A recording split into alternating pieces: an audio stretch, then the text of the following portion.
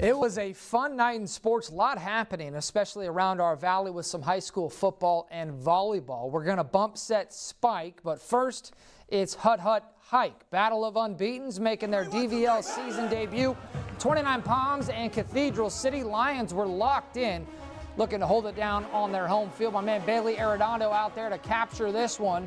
First turnover of the game, J.J. Yepes strips the ball and recovers, gives the rock to the Lions, but nothing would come of it as far as points. 29 Palms would be the first team to get on the board. Luke Sadu, he's just a sophomore, but he's special. Coach Ush tells me he is a stud.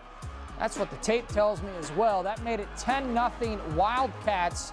Sadu, like, see you later with the touchdown there. But when teams are down, look, that's when your leaders got to step up. Frank Valentino telling his guys, look, we ain't losing this game. I don't care. There you hear him say, like, we're not losing this game, and that's the talk. But Frankie V walked the walk. Icy hot Frank with the hot hands. Good ball from O'Shea Wallace. That tandem's tough to stop. It's like BA and BA. Huge play to spark the offense. And then it's Wallace to Valentino for the score.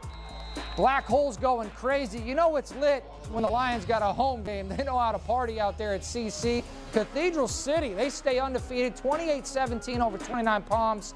Look out for the Lions to win the league title. This team is something else. They are legit. All right, Xavier Prep also with a Thursday nighter at home against Rancho Christian. First half, Ryder Ruiz, little play action, rolls to his right, and he hits his man Daniel Sanchez. He goes untouched for the tutty. First score of the game for the Saints, but that really sparked the offense.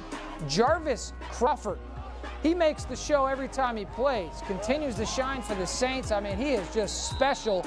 Big gain there, and that led to a Ruiz quarterback sneak for the touchdown.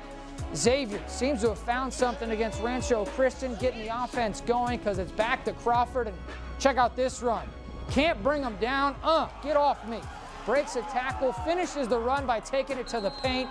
This kid is a flat-out playmaker. Xavier Prep takes the lead on the Crawford run. The sideline is loving it because 12, he's their guy. Saints kept running the Rockets. Sanchez keeps the legs moving, gets some help from the O-line.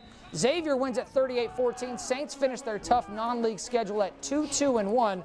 Really excited to see how they look in league play. Also tonight, Shadow Hills won 17-13 at Palo Verde Valley and Blythe. Knights stay undefeated on the season.